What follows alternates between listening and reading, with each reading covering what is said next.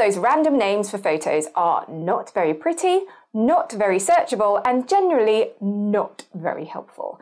But who has time to rename them all? Enter bulk rename utility for the PC. Hi, I'm Amanda Littlecott, the photo organizer, and I'm all about helping you preserve and share your precious photo and video memories without getting overwhelmed.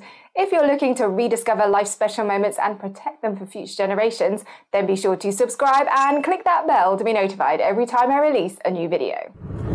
Renaming all of your files may seem a little bit obsessive. However, if you do rename all those files, it will make them totally searchable on your computer by all of those lovely names that you have given them. There are some bulk ways of doing it on the PC using Windows Finder, which you can learn all about if you check out my other video on the quick ways to rename your photos that's linked above. But it is still incredibly time consuming and takes you a ton of time. Enter bulk rename utility for the PC. In this video, I'm going to give you the lowdown on this amazing little piece of software and a quick tutorial of how I use it. What is it? Bulk rename utility is an amazing tool that is your go-to for renaming all of your files on your PC. It can rename multiple files in as quick as one click, using such options as adding, replacing, inserting text into the current names, or replacing them altogether. It can also use actual window file properties to add into the names. Amazing! Why do you need it?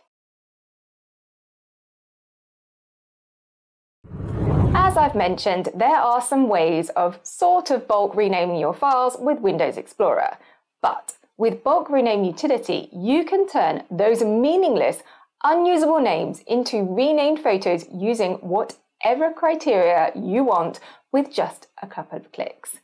Who doesn't want that? How to use it, the basics. So open up the app and select the folders by expanding it.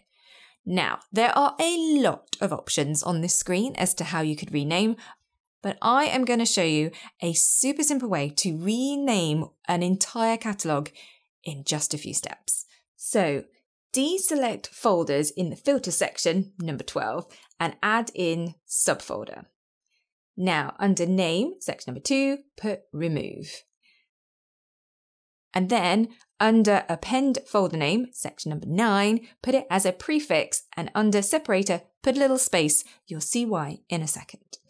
Under numbering, section number 10, put the mode as a suffix, starting at 1 with a padding of 3, because that's just how I roll, and tick the folder tick box. In the data window, select all of your files from top to bottom and hit that rename button, and it will rename everything. How amazing is that? Added extras. There are lots of options on how you can rename your photos. I have just shown you the one that I use and the simplest, but you can do all sorts of file renaming. You can even use metadata in the background, so you could spend hours just playing with it. You can also use it to do some basic redating of your photos as well. You can create and modify the timestamps behind those photos in case you've lost the date or unfortunately you had the date incorrect on your camera. How amazing is that? Some drawbacks.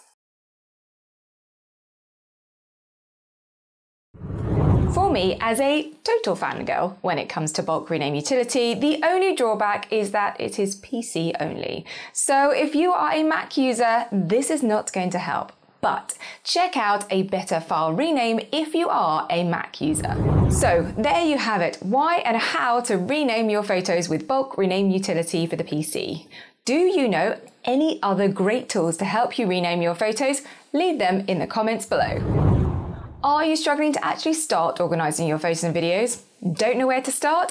I have put together a simple, straightforward, quick start guide to help organising your photos that's linked in the description below. So click through and I will see you there. If you enjoyed this video, go ahead with a like and a share and don't forget to subscribe. Have fun rediscovering your memories. I'll see you in my next video.